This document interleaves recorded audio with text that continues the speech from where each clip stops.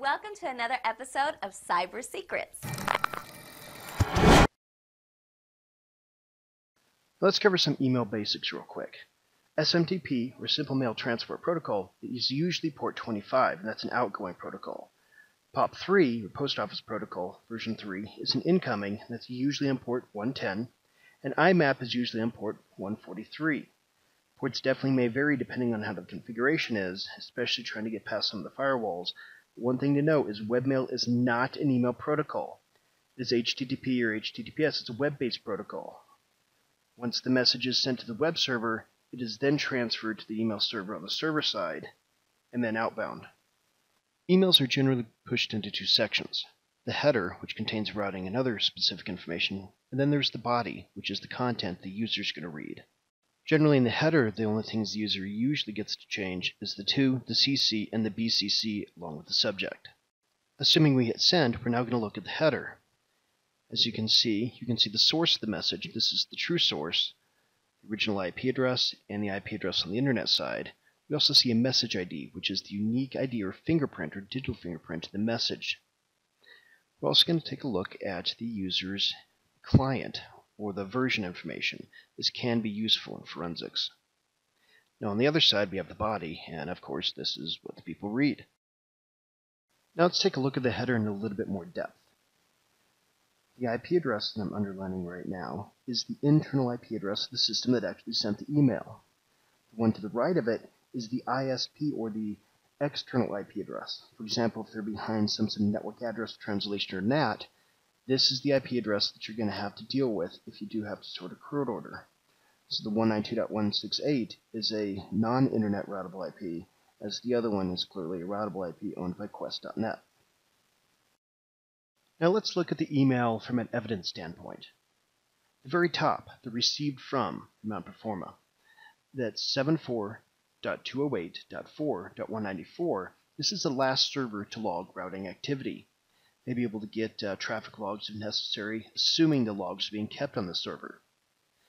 The originating IP address, the 192.168.0.177, is the internal IP address from the system that actually sent the message. Sometimes the computer even leaks out the name of the computer name, which could be unique enough to identify the suspect.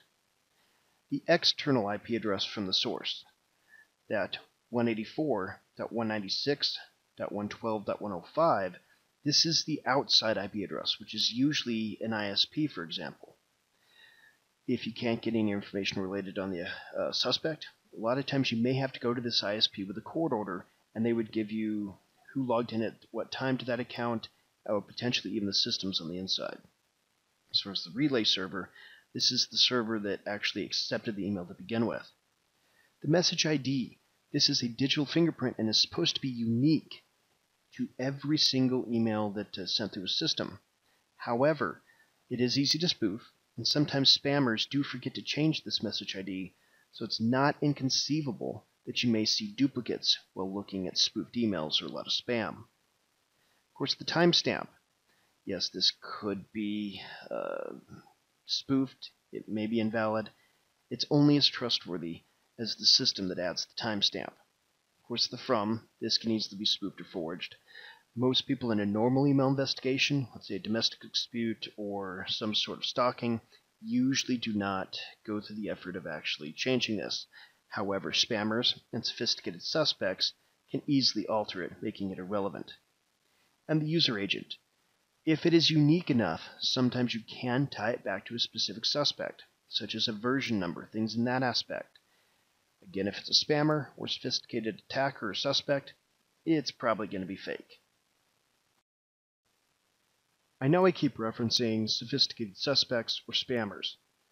Let's just go through the anti-forensics or anti-evidence.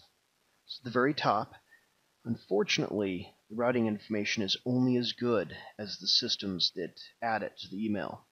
For example, an attacker could send it through a remailer, an anonymous remailer, remove the original routing information, and send it through a hacked email server to control all the logging, even through a botnet, or even just through somebody else's network. If you do the latter, the attacker could spoof the MAC address and the computer name before they connect, and never connect to personally identifiable accounts or network addresses that aspect would make things a lot more difficult to trace it down. So now let's talk about the rest of the email, the rest of the header content. I'm going to go through just a basic fake email. Let's say you go into the command line. You telnet into a specific mail server, probably the target's email server, on port 25 for the SMTP. The basic command is ehello, which tells the target server, hello, I want to talk, I want to send a message. The mail from doesn't necessarily have to be real. Some email servers it does need to be real, but it doesn't have to be the attacker's address. It could be anybody else that's already been authenticated to the system. The RCPT2, this is where the email is actually going to go to. So it does not have to be to in the actual email, but this is where the email server is going to route it. The next line, data. Once you hit data and then enter, everything after that is part of the email. So the message ID, the date, the from, the subject, the user agent, that's all going to be part of the header information of the email. Then there's a character return line feed, and then the body of the email, the message. After you're done, you'd hit enter, and then hit a single period, and then enter one more time, and this is going to tell the server that the client is done, and to queue the message. This is how easy it is to send an email address, because SMTP, POP, IMAP, those are relatively simple, stupid, and unless you put any advanced security mechanisms in place, it's really easy to not only spoof an email, but also relay. A lot of email servers are not open relay, but they are always going to be a relay. Sometimes you have to authenticate, sometimes you just have to have an email address or email account on the email server, then it automatically allows you to relay it. So in conclusion, emails can contain a lot of good evidentiary information, but emails can be altered. Nothing's 100% when it comes down to it, but if you know that it's not, then you judge the level of effort, knowledge of the suspect, and their access, and that's going to help you out quite a bit. As far as pen testing, it's a lot of good ways of sending spear phishing emails and probably getting past all their spam filters.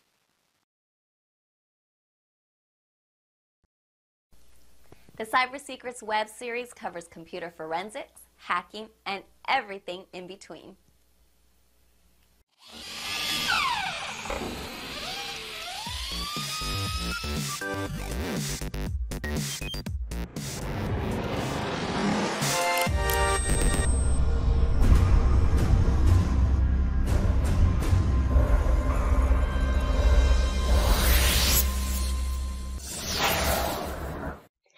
Thank you for your continued support of Cyber Secrets.